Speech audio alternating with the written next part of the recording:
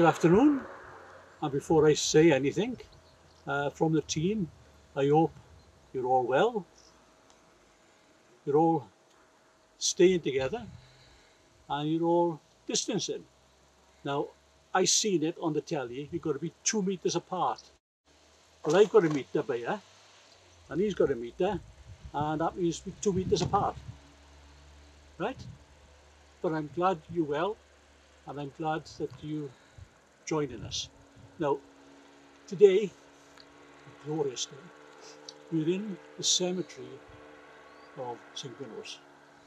This church, 6th century, only about 6 months older than him, right?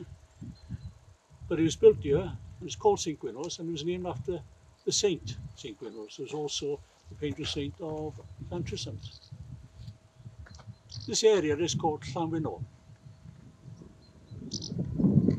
The oldest known grave within this cemetery is 1167, which is quite impressive. Now, me and my colleague, we've done a skirmish going through the Hulu, and we've got the location of Thomas Chester's grave.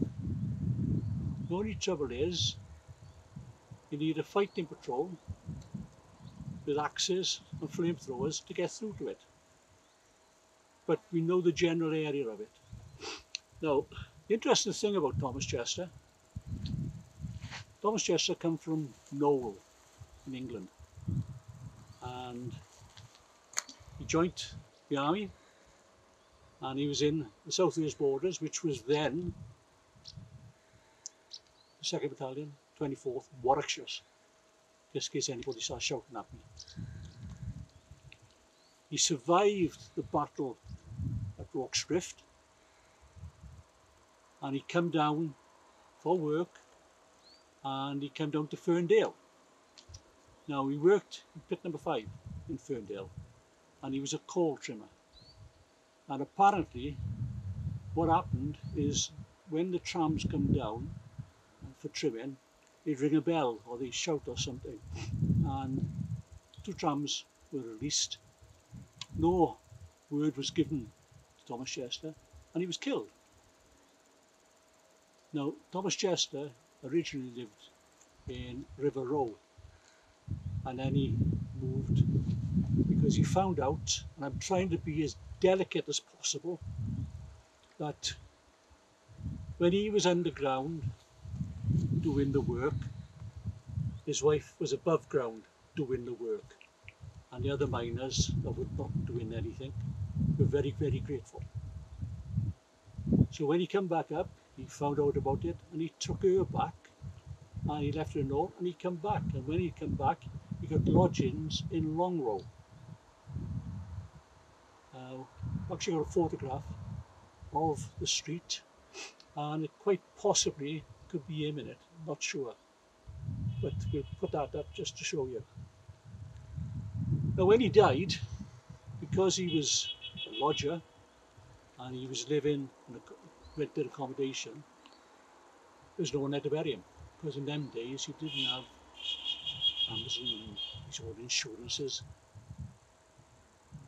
And the miners put together, and the coffin was made by the carpenter in the mine, and they carried him from Ferndale up to Llanwynno. Now, anybody that knows the area, once you get to Berenclachai and you've got the hill, it's like that. 3/4 the way up in St. Peter with oxygen just to get you up the rest of it. It's so steep. And they carried this man out of respect, and they buried him behind my shoulder, just about where the wall is. Now, his grave is not marked, and we don't know where or who has got deeds for it, because in the very, very early 60s, Aberystwyth University sent to all the churches in the area asking for a grid of the cemeteries. This, and there's one in Markham, they sent the grid of all the locations of every grave to Aberystwyth, and it must have been posted second class because it still hadn't arrived. And because of that, there's no way of actually saying that is his grave. So what I've done, I've got a list of everybody that's buried. I've got located graves that were from 1908, and just below them there's an area that where the grass was dead. You could see that there was dips, and I've seen the curate of St Gwynnos, and he reckons that that's where 1908 were buried. So I've got to apologise for not confirming it, because not like Time Team, I can't go and dig him up, right? So you'll have to take my word on it. But if you want to see the plans and the work and everything about him, I'm more than willing to show you. Now, Thomas Chester, like I say, was a survivor of Rorke's drift. But in them days, there was no such thing as pensions, no such thing as regimental associations, so he was by himself. So just think, irrespective of what you do in life, you don't know what you're going to do in death. That's all you know, is you're going to stop functioning on this land and you're going to go somewhere else.